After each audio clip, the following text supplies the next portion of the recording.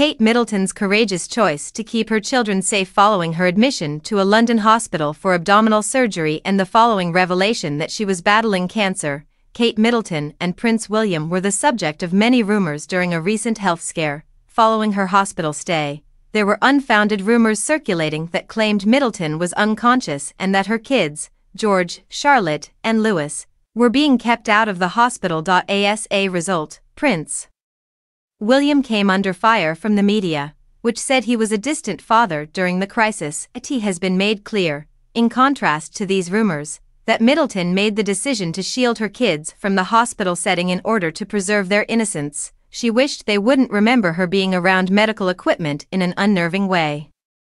Kate encouraged Prince William and her mother Carol Middleton to keep the kids' lives as normal as possible, that is, to schedule frequent playdates and activities. In order to protect their emotional health, Kate made sure her kids sensed her presence by using video calls to stay in touch with them even when she wasn't there in person. Prince William also had to deal with the stress of his wife's health crisis and the attention of the public during this difficult time.